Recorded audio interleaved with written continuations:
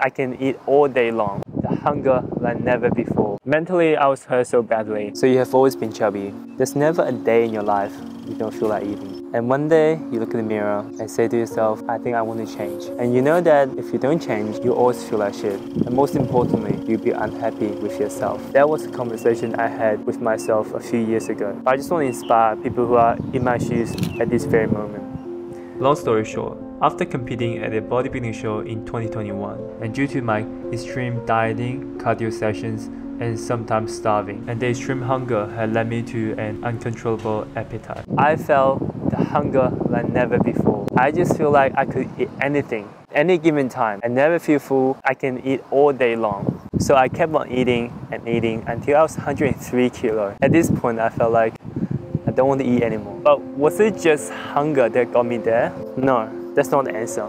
To be honest, when someone is binge eating or eating uncontrollably, there's an underlying reason. You don't feel happy in your life and you feel powerless. I was in that situation. I wasn't happy with my life and I felt like I can't do anything about it.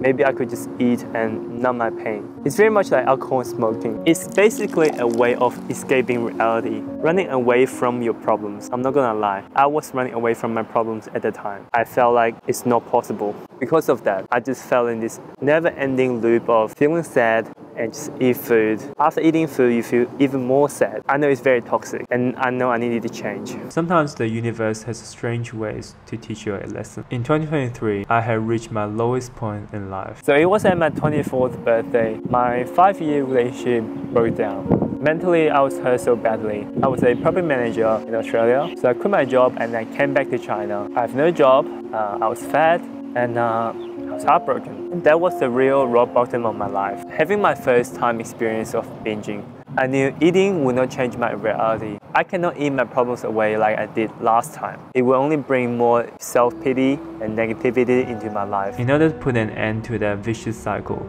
I decided to join another competition, leaning down and bringing my body fat down to 11%. Unlike most stories you heard online, I didn't win. I didn't even place, but it was a huge personal win for myself. That actually led me to the discovery of the ultimate fat-losing formula. There's only 2 ingredients you need. The first one is a devastating event or an inspiring event that is so strong that will shock your entire body and soul. You will spark into immediate action. No matter what you know, what gear that you have at that moment, you will start to do something about it. But knowing that is not enough. The second part is calorie balancing, the second secret ingredient. What you look like depends entirely on this. What do I mean by that? Whenever I see a chubby person like myself, this is a person who's been eating more calories than they need for a consistent period of time. And now that I see a skinny person, I think opposite. I think this person has been eating under their calorie expenditure for a consistent period of time. You can eat under your calorie for a day or two, or over your calorie for a day or two. But the real change happens when you do that for a period of time. Those 2 factors alone can determine